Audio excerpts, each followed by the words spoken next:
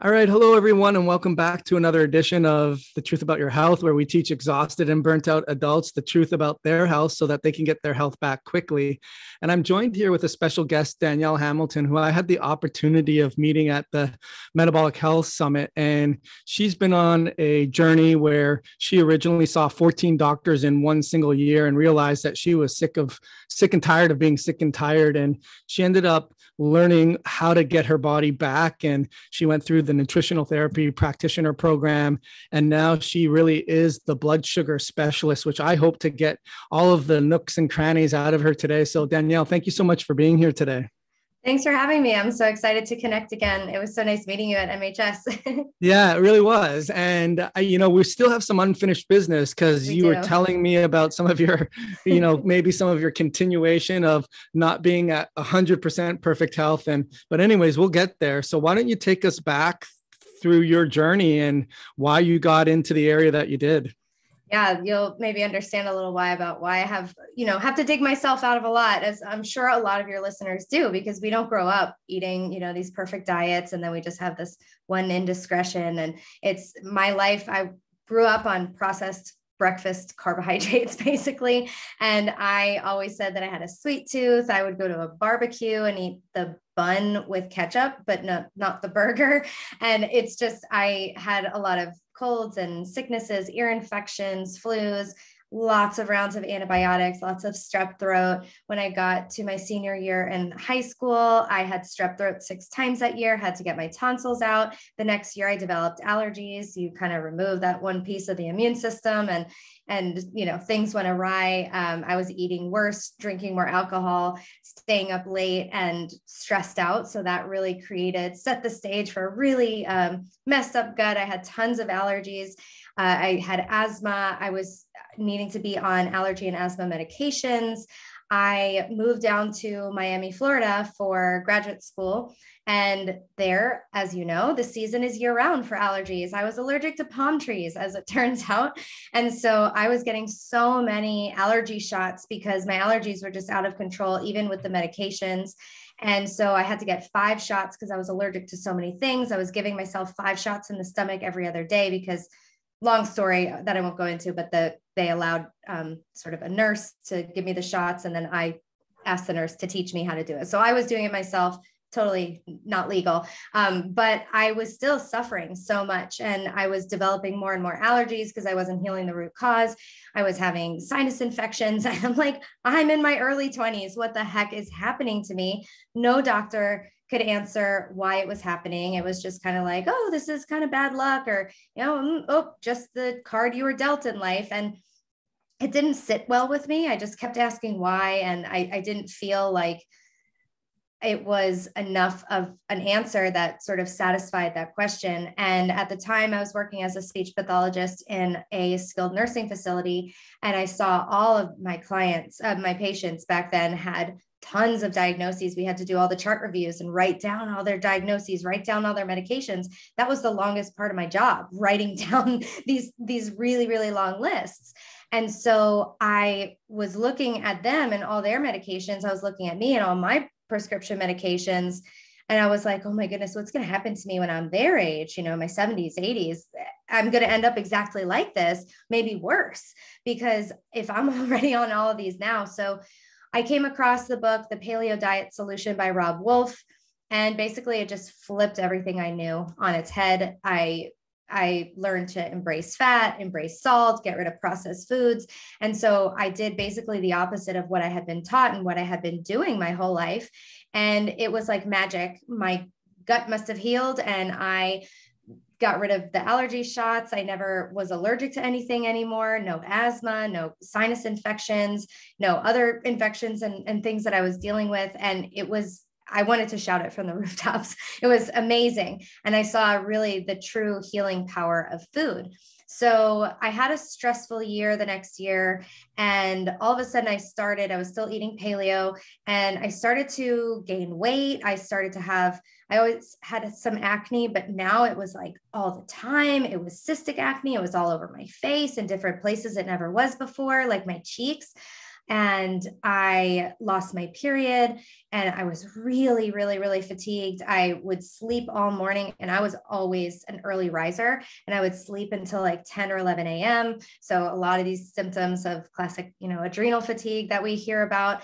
And I was like, oh my goodness, what's happening? There's something happening to my hormones. So I kind of figured out that through Google searches that I had polycystic ovarian syndrome. So everything that I was doing, everything online that I read to fix PCOS was don't have gluten, don't have dairy, don't have refined sugar. And I said, check, check, check. I'm doing all those things. So I might as well just paleo harder. And obviously, because nothing changed. I was really frustrated. I was struggling. I felt helpless, hopeless. And so I ended up going to a mainstream doctor to just try to get on some medication to feel a little bit better. Maybe I just needed a little bridge to get me there, something. So I told the doctor, look, I can't lose weight no matter what I do. I think I have PCOS. And he said, you do have PCOS.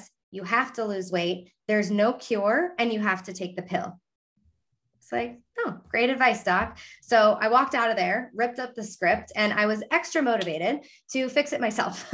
So I still struggled and couldn't really find what I was trying to affect all the sex hormones, the testosterone and estrogen and progesterone that are affected with PCOS. And I just was never making a dent in it until one day I heard a podcast that said PCOS is the diabetes of the ovaries. And I almost drove my car off of the Florida Turnpike.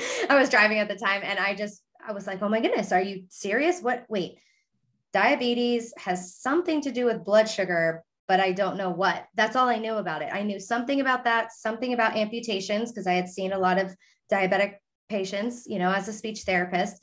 So that was all I knew about diabetes. That was all I knew about blood sugar. And this is coming from a person who had done a ton of research and work on her health. And I was like, wow, I know nothing about this. I always skipped those chapters on blood sugar because I thought it didn't apply to me because I wasn't diabetic.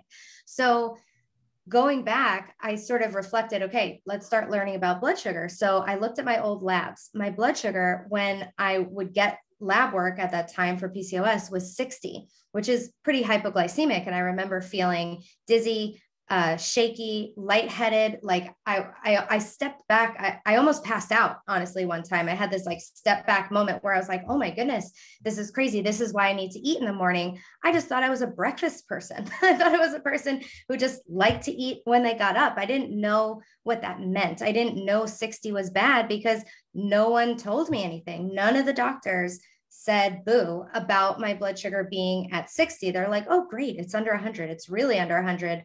That's perfect. But I didn't feel well at that number. Some people can, but not me at that point. So then I looked back and I was like, oh, maybe this is why I always need to eat as soon as I wake up. Maybe this is why I shake after I have coffee. Maybe this is why I don't say I have one sweet tooth, but I have all sweet teeth. Maybe this is why I have to eat before I go out to eat, because I can't tolerate any sort of delay in I can't tolerate hunger. It doesn't feel good in my body. And this was also why I was that girl who had the granola bar in her purse. I always carried food with me wherever I went because I couldn't tolerate hunger, because my hunger was not hunger. It was a blood sugar crash or starting that blood sugar decline. And once I recognized how to fix that, I got rid of the blood sugar issues, got rid of the PCOS, and here I am today. Yeah, well, thanks for taking us down the stroll of memory lane. Definitely success leaves clues. And I like the idea of not stopping, especially when you had the epiphany with the paleo book and then realizing, well, I'm just trading all of these medications that I was concerned about 70 years later for a whole slew of other problems, making you realize that something's being missed, or I'm not addressing or extinguishing the ember that's still smoldering. And I guess the question that I would have, and then obviously learning the role that blood sugar plays with that, and how blood sugar in your case was really low and you needed to have several meals to make sure that you didn't get quote unquote hangry. As far as one of the things that I would like to know, based on just looking back at it now and with the clientele that you worked with, one of the questions, I did a recent survey on the people that I work with. Hey, what's your number one challenge as it relates to adrenal fatigue? And some of the repeated questions I'm getting, Danielle, are, why do I have this? And it makes me frustrated that they don't know why they have it, because at the end of the day, it's not a shock. Like, I'll give you an example. In my first year of undergraduate college, I was away from home for the first time, 19 years old, played for the varsity soccer team. Going to class was an elective, like going to the bar was required. And I remember having an exam, like we had, like, say, Monday, Wednesday, Friday classes, and I needed to have all the notes. And I remember having Mondays and maybe Friday of the next week, and I did really well on the notes that I had, but I didn't do well on the ones that I didn't do. And it would be like me saying, I don't understand why I'm doing so poorly on these tests. And really, it's that accountability in terms of, like, no shit. Like, you mean you got to study all the material to do well, like, or you mean, like, I can't go to the barbecues and just have a bun with ketchup on it, like, so because a lot of the times we get mad, right? We get mad at the doctors. Like, they told me 60 was fine. They told me that all I need to do, I can never fix this. While they give us bad information, where along your journey and with the people that you see, do you find that being a major problem of, like, you got to look in the mirror too? Like, I'll give yourself, like, I'll love you and I'll be your most supporting person, but I'll also, like, put the mirror in front of you to take accountability. Where do you say that comes in for you and for the people that you work with? That's a really great question and a great sort of reflection exercise, if you will. One of the things that I think just overall is that as a society, we're just so disconnected from how humans are not supposed to live, but how we evolved and what we need as a species. So we know that, like, a cat needs to eat a carnivore diet, and they need to hunt, and they need to, like, we know the needs of certain animals. Like, you go to a zoo, and if they're not doing that, they're, like, sitting in the corner shaking. It's like, we need a species appropriate diet. We need a species appropriate lifestyle. And our modern lifestyle, and also all the propaganda, all the information that we're getting, is it's disconnecting us so much from who we truly are as a species and what makes us healthy. So those things include things like being in nature, not always being in front of these lights, in front of screens, connected, surrounded by Wi-Fi, surrounded by toxins, always on, always connected, eating processed foods. Like, my journey actually started when my interest in nutrition started when I learned, and this was in my 20s, when I was suffering with the allergies. I learned that onions had vitamins and minerals. I know this is the weirdest thing, but I was in a conversation with a friend and I looked up, I'm like, oh my gosh, onions have vitamins and minerals. I didn't know. I was the processed food kid. I didn't know because it didn't have a nutrition label on it. I just thought that the nutrition came from the ones with the labels and, like, Life cereal. I'd be, like, reading the ingredients and the nutrition facts when I'd be eating this, sitting with the cereal box. And so I realized how disconnected I was. We don't grow up knowing, like, what needs to go into the soil, all these things. So we're just so disconnected that we think that, oh, well, I said no to the fries and I got a salad with my burger. And I asked for the whole wheat bread instead of regular bread. And I got, a granola bar instead of a Twix bar. And we think we're making all these sacrifices. So we think, why aren't I healthier? So I think that we're taught what we're taught is healthy. And so the perceived and the actual sacrifices that we're making to try to be healthier, it's the wrong information. We're constantly given the wrong information, and we're not told these things that move the needle forward. So we're doing all this work and we're, like, on a treadmill. We're just staying in the same place because the whole wheat cracker is not any better than the saltine cracker. It's just not better. It's not better for you. It's not going to move the needle forward. Right. So I think that and then we're looking around, we're seeing other people. We're like, how come they can do this? How come they can stay up and eat all this junk? And, my husband doesn't gain weight, but I do. And this person, it's like, but we don't know what's going on metabolically with all these people. When I had those allergies, I was the thinnest I've ever been in my life. I was also partying a ton. I lived in Miami. I was like, grad school was easy. And I was partying and drinking and who knows what else. And I was the skinniest I ever was in my life, and also the sickest. So what's happening on the outside? So I feel like this all leads up to, why is this happening? I'm doing what they told. They told me to eat 3 meals and 3 snacks. They told me to eat, they told me to stay away from fat. So we have all this terrible advice. So I feel like, yes, there is some disconnect on a personal level of like, hey, we need to take an inventory of what we're doing. Like, is it really good? I think there's that personal responsibility, but I think it's also so hard to see with all the information they give us and our lived experience. So I think that it's, it's easy to be confused and to wonder that. So that's my take. No, I think it's a great answer. I mean, I think that in the instance that I gave you, if someone asked me to actually look back at what you're doing and not studying all the notes, do you expect to do well? I would have been honest with myself and like, no, not really. Whereas you don't know any better. And especially our parents should have the responsibility of teaching us proper health and nutrition. And they should have the tools to be able to do that, where all the food that they get, especially for growing up in a single family, divorced family, very similar to where you were, where cereals and processed food and craft dinner and all those things, where your parents think they're doing the right thing for you as well, when really those are all adulterated foods and you think you're being. So I agree with you. I think that it's not knowing, and it's just not knowing what you don't know.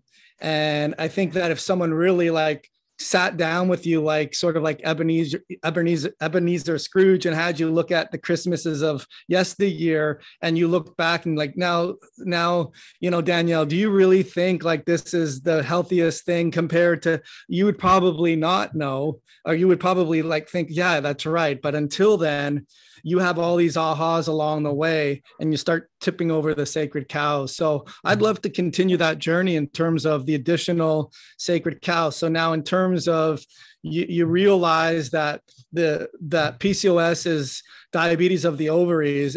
I skipped those chapters because it doesn't apply to me, but maybe it does. So take us through there now. Yeah. So blood sugar affects every single cell, organ, and process in the body. So once I started diving into blood sugar, I realized that all these seemingly unrelated symptoms were actually the tying link was the blood sugar and insulin stuff. So blood sugar and insulin are connected. Maybe we could just talk about that first. Is that when we eat carbohydrates and also protein, the sugar gets digested, raises the amount of sugar in our blood, and then the pancreas gets that signal that the blood sugar is elevating, and it secretes this hormone called insulin. And insulin's job is to escort the sugar into the cells of the body so that it could be used to make energy or to be stored for later as body fat. And so the insulin is very important, but what happens when we're spiking our blood sugar all the time, which becomes the problem, these blood sugar spikes are really what is causing the problem. So we're like, what's the problem with blood sugar? We need the sugar. The trouble comes from these spikes when it goes up too high and it stays elevated too long, or when it goes up too fast, or when it goes up too often. If we're constantly spiking our blood sugar because they're telling us to eat 3 meals and 3 snacks, and we're just grabbing this, we're, preparing something, throwing a little bit in our mouth all day long. Oh, and then we have coffee and we have energy drinks and a little bit of this. Oh, there's a donut in the break room. Like, we're just nonstop. There's things in our mouth constantly. So we're not eating just 3 meals and 3 snacks. There's some studies out there that we Americans eat something like 28 times a day. I mean, we're eating many, many, many times a day. And so we're spiking our blood sugar constantly, and the insulin just keeps going up, and it takes longer than the blood sugar does to come down.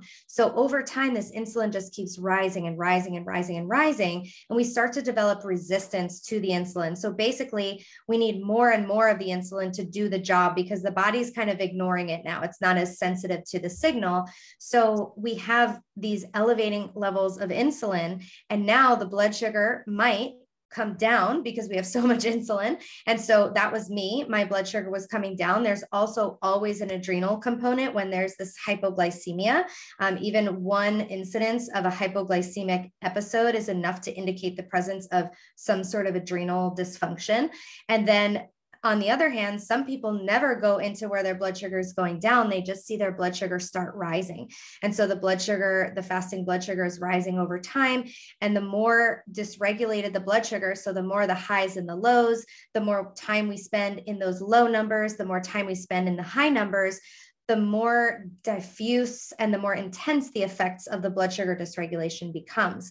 So early signs of blood sugar issues might just be if like a meal is delayed, or when you wake up, if you have to fast for blood work, or, you know, a meeting goes late at work and you're like, oh, why am I so hungry? So what you might notice at these early stages are what I experienced: the dizziness, shakiness, lightheaded, feeling hangry, brain fog, difficulty concentrating, anxiety, heart palpitations, sweating, nausea, and then and carbohydrate cravings. Because what's happening is the body is perceiving that the energy is going away. It's like, oh, we're running out of energy. So it's kind of like sends on the gas light in the car. It's like, oh, energy is getting low. I feel it going down. So it's going to turn on that gas light. It's going to send you these symptoms so that you go get something to eat.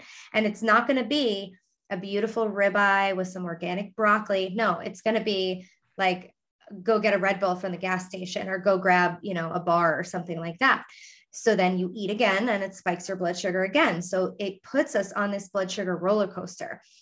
So as we progress in that, we have symptoms from head to toe. So we know diabetes is being called, Alzheimer's is called diabetes type 3. We know that we get, there's a lot of neurological issues associated with blood sugar and dysregulation, insulin resistance, and diabetes. So things like epilepsy and seizures and all sorts of mood disorders, migraines.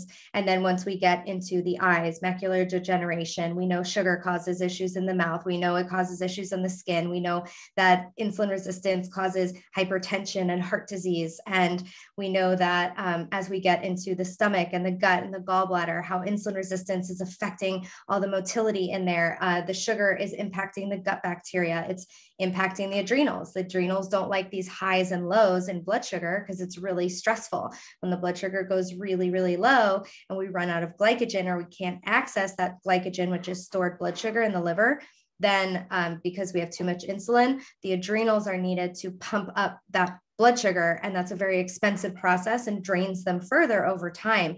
So people who are having these big swings in blood sugar end up having dysfunctional adrenals because maybe they're sort of over hyper functioning because it's like, oh geez, here it comes.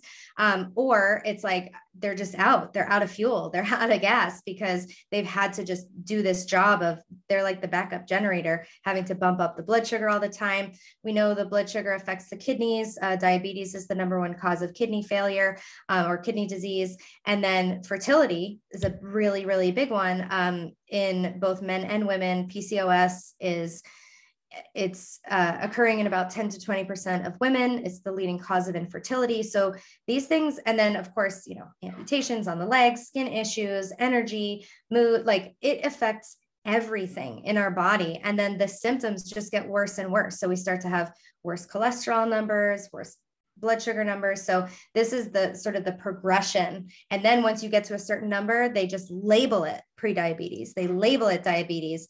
But all the while, it's the same thing. It's the same spectrum. So we're always on this spectrum. It's like we want to get to this optimal level that some of us only have when we're born, but then some of us are formula fed and it's all over from there. Like you start to get the blood sugar dysregulation almost immediately, and it just gets worse and worse and worse. And then they just label it prediabetes and diabetes, but nothing's really changed too much. And then maybe your pancreas gives out and then, you know, you're insulin dependent, but it's just a spectrum. It's not an on and off switch like type 1 diabetes, which is autoimmune. So I hope that information was helpful. Oh, it's great. And then just to follow up on what you're saying, there's not a lot of constructive information about what to do about it. Is change your diet, eat less carbs, or get on metformin, get on insulin, or get on some kind of medication. And by the time you're failing the grade, you're not addressing the shades of gray of the C pluses and the D minuses and stuff like that. So as far as the only other thing I would add is that I find a lot of the time too, which I'm sure you do as well, where people are super stressed and they're releasing cortisol, and then that cortisol causes that insulin resistance as well, right? So now you have that double whammy where that person is not probably only isolating his or her blood sugar spikes based on food that they're eating, but also on the stress. And now you have a number of lines in the water that are adding to or oil stoking the fires. And so as far as now what you do is you teach people how to reverse that, and now that you know the science and how it has its hand in all the metabolic cookie jars, if you will, what do you do about it? What is your teaching and how do you go about it? Yeah, so it's a multifaceted approach because, like you said, you started talking about stress. And I think that stress is the number one most underrated and underappreciated cause of blood sugar dysregulation. So it's usually multiple causes. It's not usually just one thing, but it's really, really underrated. People are like, my diet is perfect. I'm going to the gym, doing all these things, but they're a stress case and they're always on and they're always busy and they're always doing something, and they're not healing and they wonder why. So the stress is a really, really big one. So that one can be first. And when we look at stress, we might look at things like sleep. Sleep is hugely important for optimizing blood sugar regulation. We know that without enough sleep, we're immediately going to become more insulin resistant the next day. And then over time, it worsens that. So we need good blood sugar to have good sleep, but also good sleep to have good blood sugar. So they have this bidirectional relationship. Same thing with the adrenals. We need good blood sugar to have good adrenals, because if we have those spikes, it's going to mess up the adrenals. But we also need our adrenals to function properly to regulate our blood sugar adequately. So again, there's that bidirectional relationship. So the adrenals are something we also work on, but I'm learning from you different ways to work on them. Then food is hugely, hugely important. So my method of doing this is I love a real food diet. I'm a big, big proponent of eating whole, real foods. And so I started myself with a paleo template, which is, like meats, vegetables, fats, some whole food carbohydrates. And for me, I really took out those whole food carbohydrates for a period of time, just up the fats, and made sure I had adequate animal protein. Fattier protein works better for blood sugar. And I was able to reverse my PCOS basically by doing that. And I did some intermittent fasting, but upping the fats, making sure you have adequate fatty protein, having some vegetables, if that feels really good for you, is a really good just kind of template for how to build a plate that doesn't spike your blood sugar, because fat has no impact on insulin. Protein has a little bit, but even less when there's fat involved. And then the carbohydrates have the biggest response. But when you have non-starchy vegetables, it's mostly fiber. So again, there's almost no impact on the blood sugar. So you get a tiny rise at a meal that keeps you really stable. We don't want our blood sugar to be a flat line. That's impossible. That would probably mean we're dead. So we can have these small little fluctuations, these little waves, ebbs and flows, and that feels really good. So we want to dial in our blood sugar by working on certain things that help keep it more stable. So we can, if we're still eating some whole food carbohydrates, we can eat those last in the meal. That really makes a difference, as opposed to eating it sort of mixed in or having it first. So one of the worst things you could possibly do is start a meal with bread. You would rather start the meal with a salad, because the fiber in the salad is going to actually slow the digestion and absorption of the sugar into the system. So starting your meal with vegetables, and especially if there's some vinegar on those vegetables, a lot of people do apple cider vinegar, just like a shot of it, or in a little bit of water before a meal. That also reduces the blood sugar response of the meal. Going for walks after your meal can also help to reduce the blood sugar response of meals. So planning your walks around those times are great. And intense workouts, building muscle is a really great place to it's really important because as you build muscle, you give more of a space for that glucose and insulin to go. You improve the insulin sensitivity of the muscles.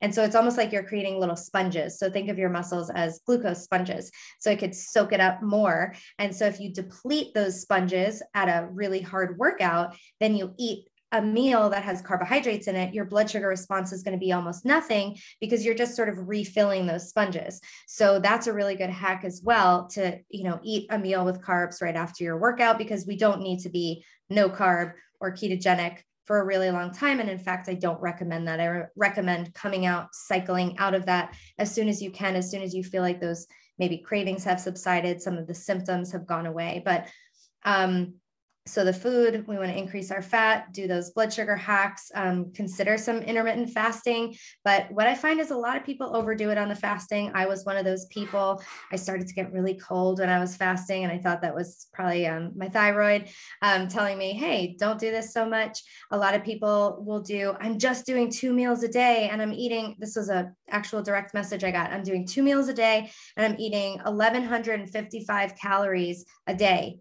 And I don't know why, but I'm really hungry at night. I'm like, because you're probably hungry, because that's an unsustainable amount of calories for a human being. Like, we need to change things up. We need to, introduce a refeeding day, eat more than 2,000 calories. Like, we have to have some variation in what we're doing. And we have to not be afraid to eat 3 meals because 2 meals might be, better for healing blood sugar in this, one person's view or whatever. So that's just my little shtick about fasting, but that could be something really helpful. And then, getting your body into a relaxed state, really, really powerful. And also optimizing digestion. A lot of people can't adequately digest fats and proteins. We don't have enough stomach acid.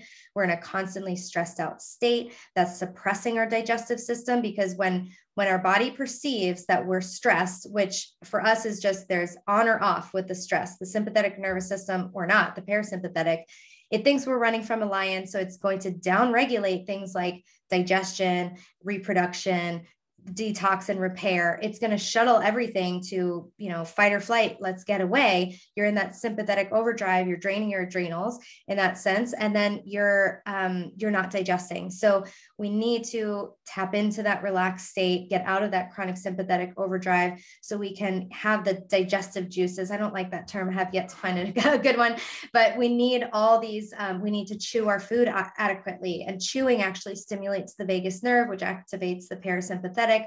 So we need to chew our food 30 times per bite. We need to look at our fat digestion. A lot of us are not digesting fats very well, especially if you have no gallbladder, but a lot of other people. So you might have intense sugar cravings. You might have stools that float. They might be shiny or light or clay colored.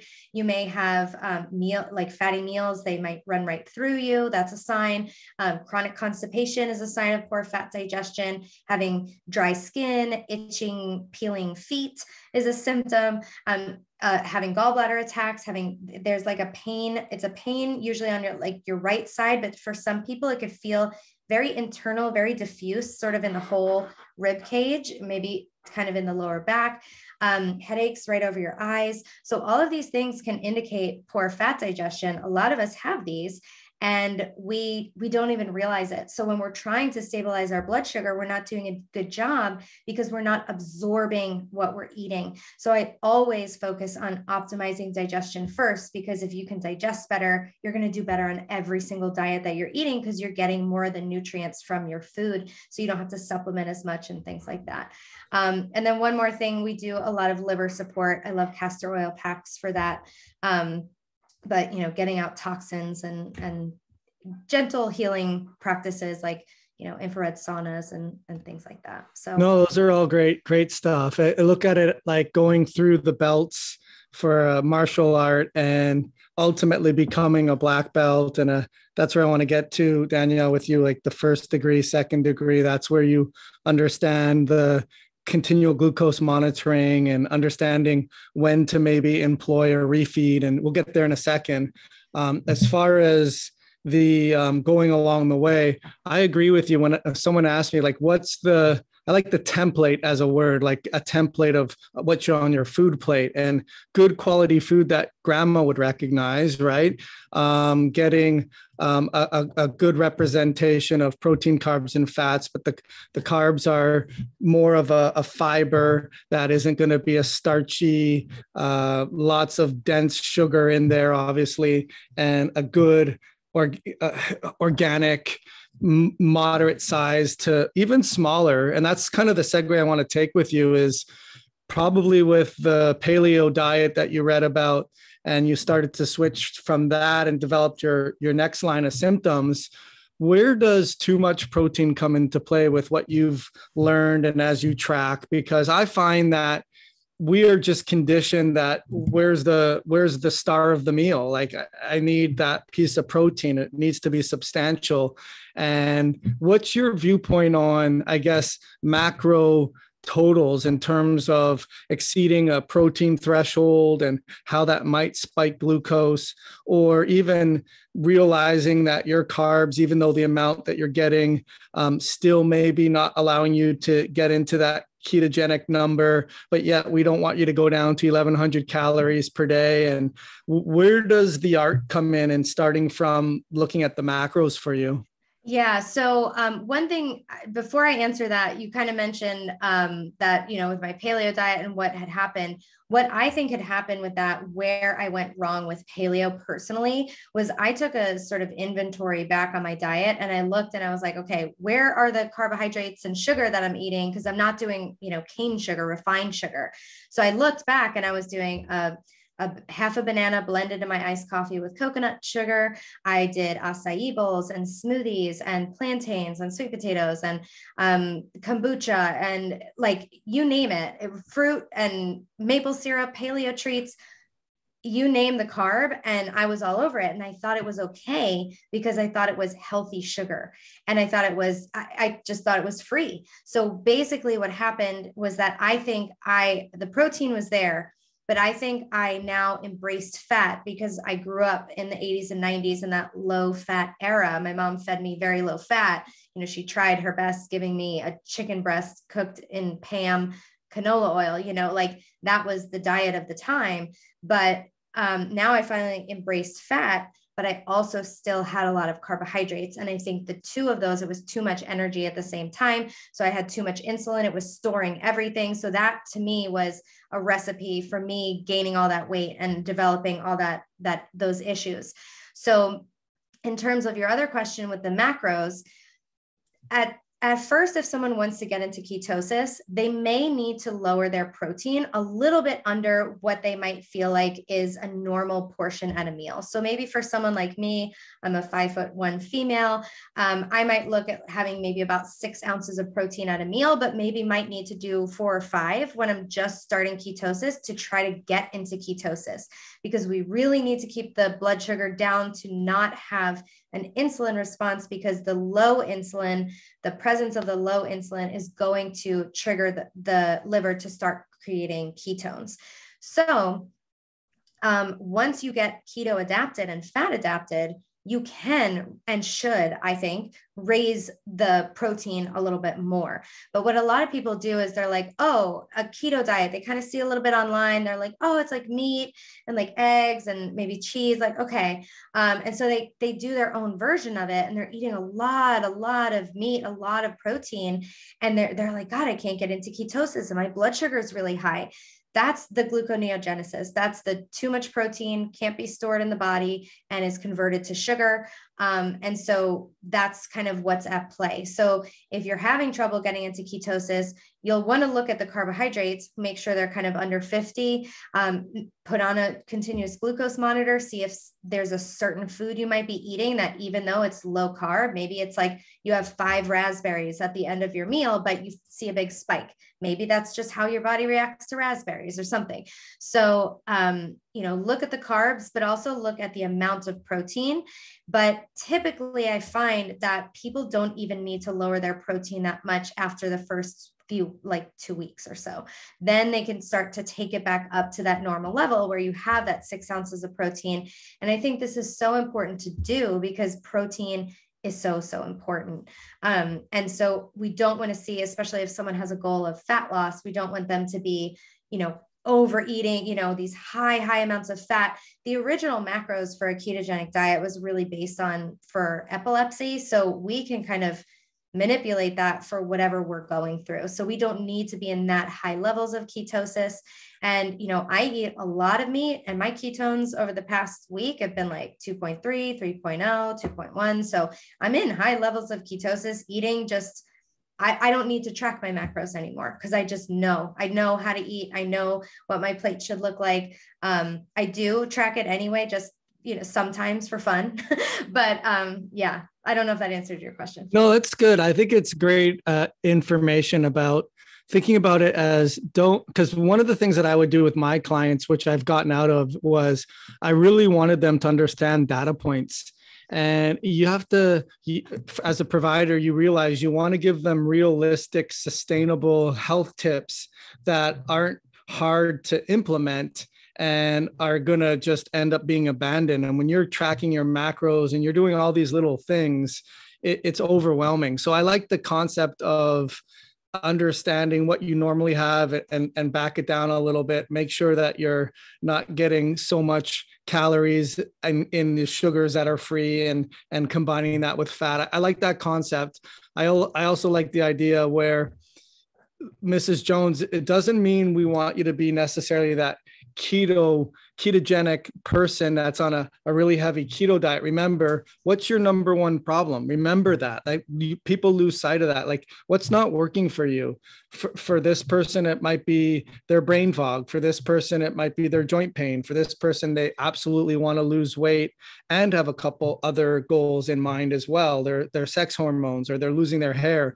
So always come down to why, like, what's not working for you and what do you want to address? And if like you had with that epiphany moment, that your blood sugar is at the center stage and that stress and cortisol have a major part to play in it, but what you put in your mouth has even more of an important part, then it's not necessarily, okay, you just need to eat really high fats. You need to really be aware of what carbs are doing and making sure that you're not scared of healthy fats. And you're really aware of what spikes are happening to your glucose and how everything comes together. I guess the question when you say keep it below 50, it's kind of like slipping that in there. Oh yeah. And like, you're going from like what you had no idea you were at, probably 200 plus, go down to 50. Like, how do you sort of finagle that? How do you get someone to get enroll or endorse or embrace what you're teaching? But wait a minute, run that by me again. You were 50. Like, what? How do I get there? Like, tell me how you do that.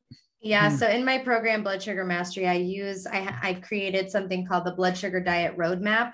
And so you kind of find out where you are on that spectrum. And this has a lot to do with how many carbs you're eating. And typically, if you're on some sort of a standard American diet, or what I call the conscious standard American diet, so this might be the person with the Diet Coke and the whole wheat bread, chances are you're eating very high carbs, probably somewhere around 150, 200 and plus, right? And so what I have people do is systematically remove certain things to work their way towards eating whole, real foods. Because for some people, they can just be like, oh yeah, I'll go paleo overnight, no problem.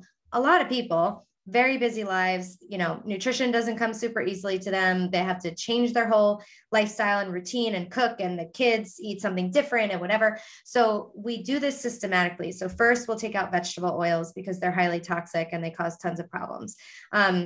We'll work on taking out gluten. Like, these things are a big change, a big shift in people's diets. We work on taking out regular sugars and then those artificial ones, and then the non-nutritive ones that people use all the time, like monk fruit and stevia and allulose, because they keep the palate trained towards wanting a sweet taste. They make us think that sugar is coming. They drive hunger, they drive cravings, and then they secrete a little bit of insulin. So anyone who has reactive hypoglycemia is going to really want to stay away from those. But we work our way through the different food categories like that. And then eventually they get to a place where they're eating whole, real foods. And chances are they're slowly lowering their number of carbohydrates until they're like, oh, I'm eating, a steak, broccoli, and a half a sweet potato at my meal.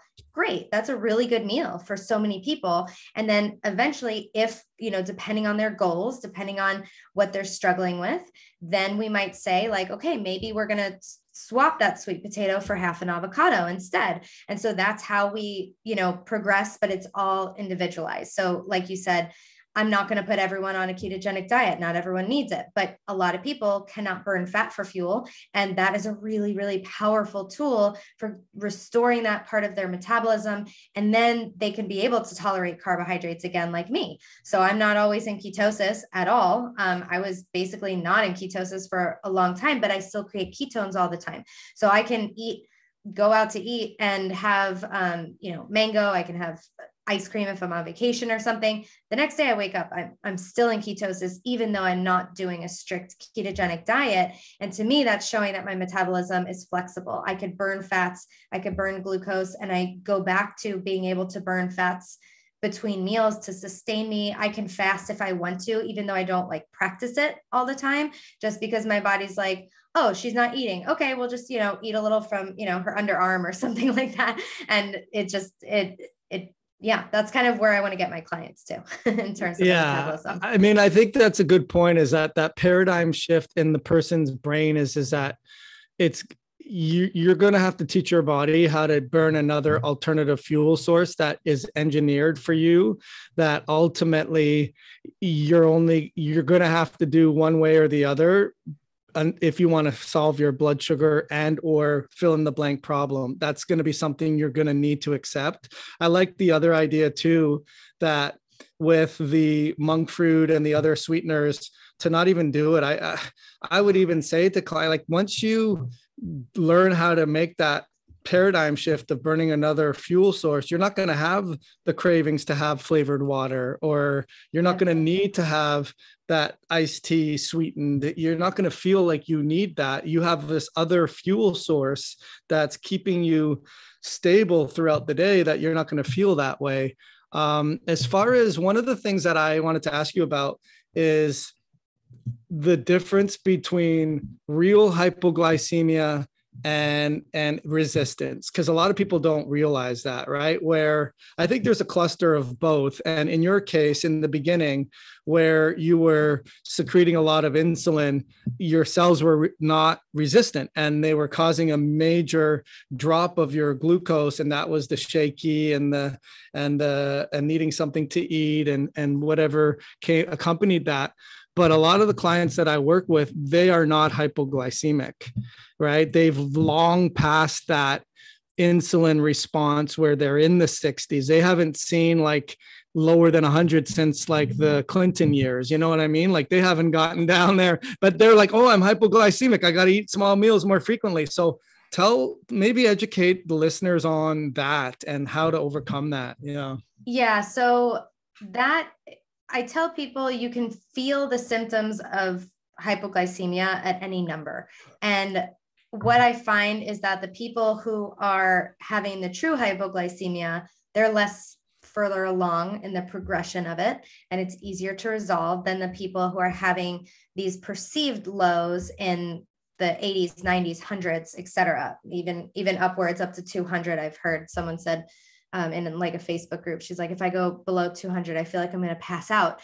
It's just wild to me. So usually you're bordering on the pre-diabetic side at that time. And there's a lot more insulin resistance when you're not having these true lows, and you're having what they call postprandial syndrome, which is where that's the best I could find when I looked things up. But basically the treatment is the same. The problem is that so the thing with hypoglycemia is that we want to get the insulin down. We want to get, and oftentimes neither of these groups, the ones with the true lows or the ones with the feeling low in the normal range, neither of them can really fast. So we can't use fasting to get down the insulin, which is a wonderful tool for that. a lot of them can't exercise because their adrenals are so shot, and because a lot of them have POTS, and a lot of them have electrolyte issues. So they're all minerally deficient because their adrenals have been working overtime. Some of them are in these stages of like high cortisol. Some of them have some sort of weird dysregulation or really low cortisol. But we really need to get that insulin down in all of them. So we have to, and for a lot of people, the best sort of therapeutic tool is a ketogenic diet, because they have their metabolisms are so fixed on burning sugar, because the high insulin levels are blocking the body from using the stored sugar or the stored body fat. So they can't access their reserves. So they have to be dependent on eating every few hours. So the way that I've found to help both of these groups is to give them fat. Most of them, the advice out there, if you are actually getting advice that's not just an anti-anxiety medication, is have a lean protein and a complex carbohydrate. That is horrible advice. If you have been told that and they say, eat every few hours, just eat a protein and a complex carb, that's just it's just spiking your blood sugar over and over and over again. It's not helping. It's going to make you worse. If it has made you worse, that's why. So we need fats. And a lot of my people who are really sensitive to these crashes, either group, they will say, I make these posts on Instagram that says like, these are the proteins that won't spike your blood sugar. And these are the proteins that might cause blood sugar crashes in people. And people are adding me. They're like, really, tuna, really, egg whites, or my protein powder. You have to have the fat coming with the protein. I swear there's something about it. You can't add enough fat for some of these people. They have that lean protein, a chicken breast, egg whites, protein powder, tuna, turkey slices. They instantly crash. It's just too insulinogenic.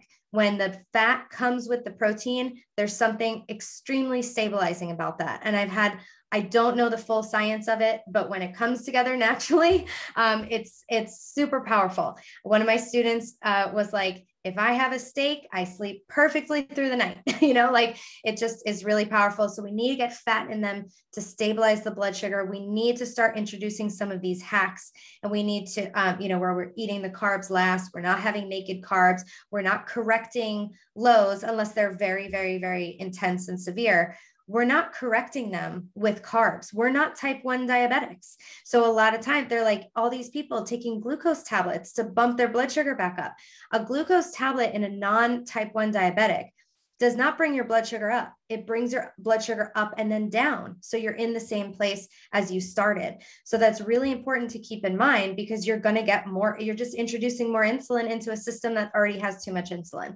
So what I've found in these two groups of people, I don't have a full understanding of what's going on. I just know that the treatment is the same for both groups, but that the group that has that's more progressed, where they're feeling these lows when they're in the 80s and 90s, 100s, it just takes them a lot longer because it's already been progressing that much longer. So and then usually they may have a diagnosis of prediabetes. So again, it's been that.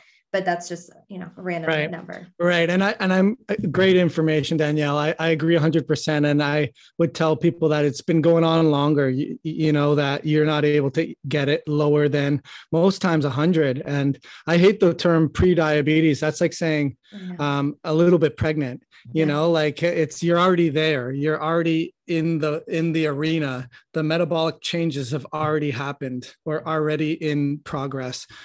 So really, really great information for sure. As far as the science goes, what I think happens is your body is so like Plinko chips goes down one pathway and it doesn't go down this way as soon. And I don't know if this is even a term, but you're free to use it. Is you said naked carbs. What about naked proteins? Right. So naked proteins, if they're going down and they're getting naked proteins, it automatically goes down that Plinko pathway into glycolysis. And if you're pairing it with what's occurring in nature, with how we were designed, and it's unadulterated and it's got good, healthy marbleized fat in there, then you don't go down that Plinko, that train track sort of switches to the other side and says, oh, we can go down into, into Krebs cycle, into oxidative phosphorylation. And that's really what I teach my clients is, listen, at the end of the day, I hate the term adrenal fatigue. And I even hate the term HPA axis dysfunction. I just like the concept that you have a demand and supply problem. You're not combining the food you eat with the air you breathe into ATP and water. That's it. That's it. And what you're doing is you're creating energy from burning, like you talk about, like just burning the kindling and the paper and the twigs and the branches. And you really want to ignite that log.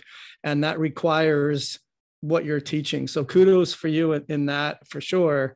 As far as any other clinical pearls that you can share with us in terms of, when you do the CGMs, or you're looking at the glucose ketone index, or even I picked this up at the place the other day, was the Lumen? the ACEs, with the breath meter to measure your ketones.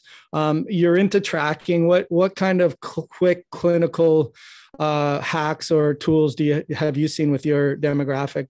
Yeah. So one of the things I like to share is that your doctor gets a lot of things wrong when it comes to blood sugar. They're not trained properly. They're not trained. They're not paid, educated to do any sort of prevention or anything. Because if you think about it, the only tools that they have are metformin and drugs and insulin. And that you can only give that when someone's reached a certain level of blood sugar. So once their blood sugar gets maybe over 100, then it's like, oh, time for metformin.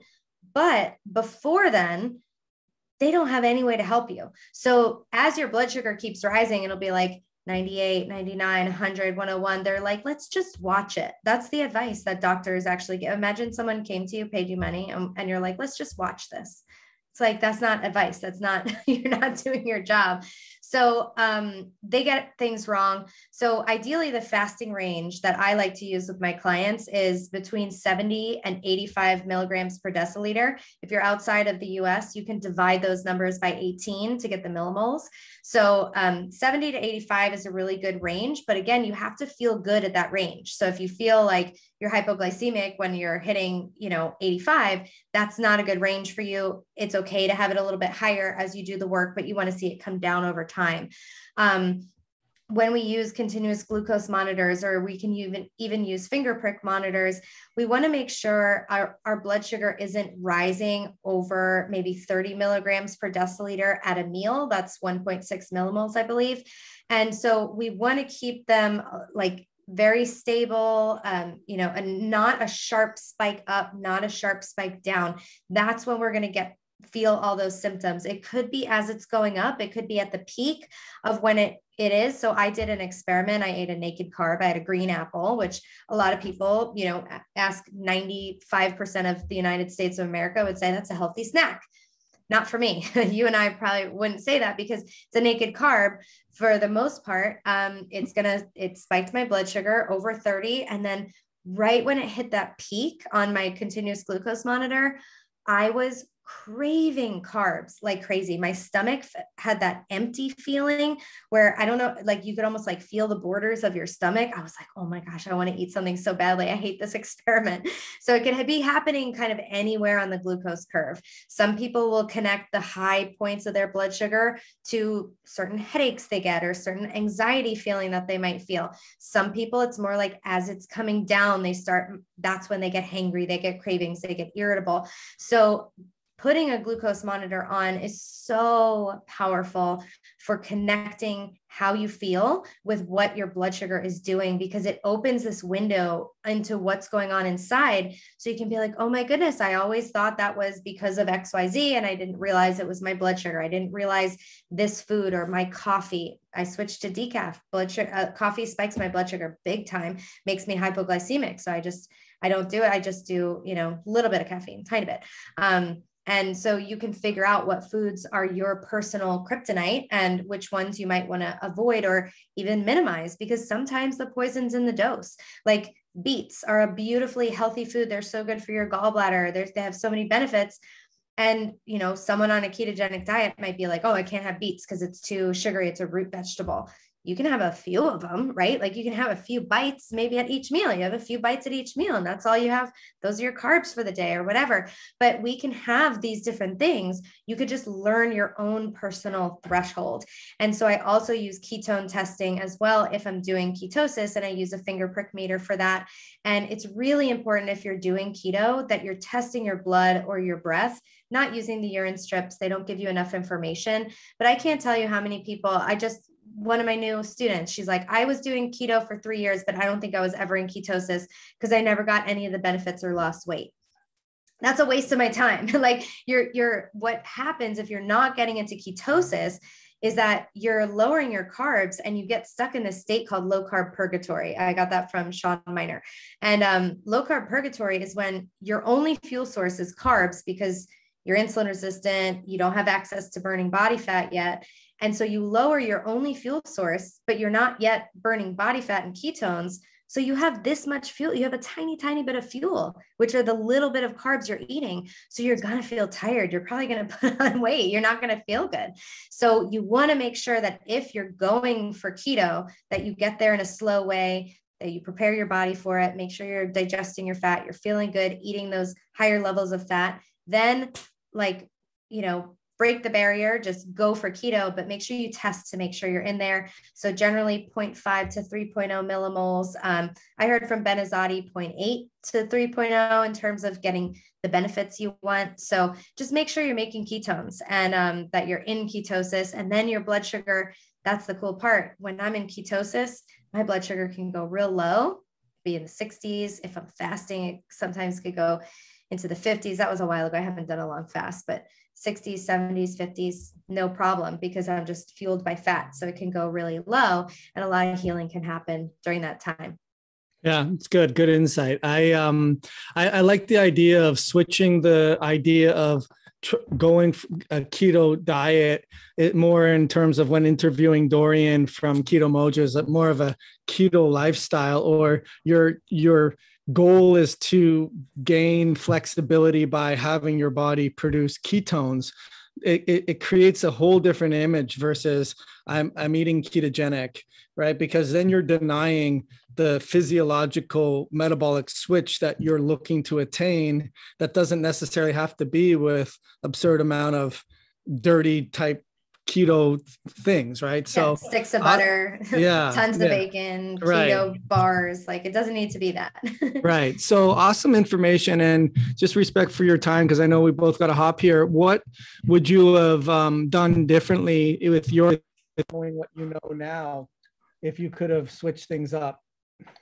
So in terms of my healing, or before I ever healed, like maybe as in my childhood, would be of like an aha that you know now that you didn't know then, that at any point in time you wish you would have done differently. I guess that would be more specific. Yeah. I guess I wish I would have known what these blood sugar symptoms were. I wish I would have known to pay attention to my blood sugar, because I feel like my life would have been, well, I mean, I wouldn't be here where I am, but my life would have been vastly different. And I would have prevented a lot of, suffering and hardships. Because another thing I always forget to say, because on Instagram, they will flag your account, is that sugar really, really impacts the immune system. I almost forget it because I'm not allowed to say it on Instagram because I'll get flagged or get my account taken away. So this is another thing. I had all those immune struggles for so long. And so obviously, the sugar, it just is kicking your immune system in the crotch. And so when I was eating all these high sugar foods, it was really doing a number on that. And that was a big issue for me. So I think knowing what blood sugar did to my body would be what I would choose. Yeah. Like having that, the Seinfeld issue where you bring everything together at the end, where you now look back and not just take what you're doing for granted in terms of it's healthy, and sort of understand that all the things that you put in your mouth and all the thoughts that you have and all the activities and movements and self-healing stuff that you do go a long way for not just controlling your blood glucose, but for keeping your physiology humming and extending lifespan and health span and so forth. So So the best way to get in contact with you and follow you, I know you're all over the social media. Where can the listeners find you? Yeah, I hang out a lot on Instagram at Danielle Hamilton Health. My podcast is Unlock the Sugar Shackles, and you can find that anywhere. And my website's daniellehamiltonhealth.com. And my blood sugar mastery course comes out several times a year. So I'll be sending you the waitlist info for that, because the next round is going to start September 2022. So that's all those things that I was talking about, all those strategies. We go over all of those in depth in the program to help sort of walk you through it, if that's something you're interested in. Awesome. Well, listen, thanks for your time. Thanks for your information, and good things. Wish good things to you in the future. And I look forward to connecting with you real soon. Yeah. Thanks, Dr. Joel.